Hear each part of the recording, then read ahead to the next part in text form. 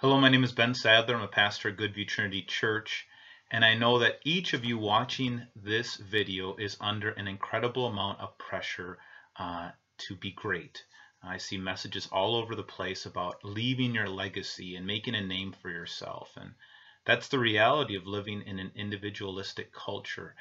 That's why our culture loves TV shows like American Idol and The Voice, is because we think that real joy and happiness and freedom comes from being that person on the stage, from being remembered.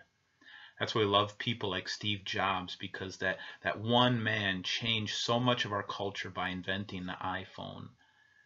But here's the reality. You don't need to be great to be great. And that's what the story of Christmas teaches us. See, in the Christmas story, there's this character called Caesar Augustus, and he was the first emperor in Rome, and he had a kingdom of over 55 million people and did amazing changes to his kingdom, and yet we've forgotten about him. He's just a name in the Bible to us now, and that's the reality, is that every one of us is going to be forgotten. The greatest entertainers will be replaced by other entertainers. The greatest politicians will be replaced. People will forget about you, and they'll forget about me, no matter how great we might be. And that's the reality. And so where does real greatness come from? What does it mean to be great?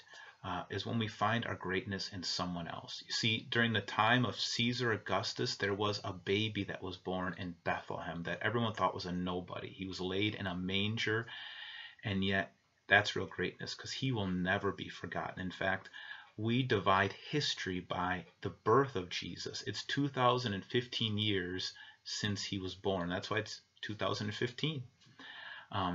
And real freedom and joy and happiness and greatness comes from knowing that that baby lived, died, and rose for you and me, and has made us children of God, and we will live forever in his presence because of the forgiveness he has offered us.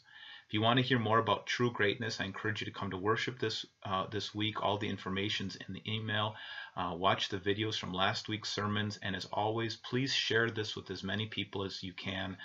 I believe this is a non-confrontational way for people to hear gospel content in a very personal way. So please share that with others. Until next time, God bless you.